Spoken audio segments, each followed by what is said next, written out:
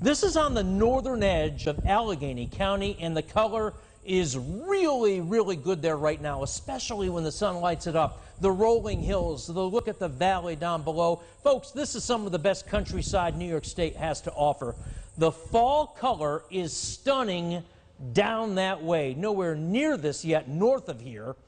I'm hoping what James just said, the wind, the rain coming, doesn't scrub all of this. It'll do damage, but I can tell you right now, I haven't seen color this vibrant down in the southern tier in many, many years. It is absolutely breathtaking. And if you're looking, tomorrow's forecast, very nice in the morning. If you want a nice drive, short track road, Route 70, both places, you will not be disappointed, I might say so.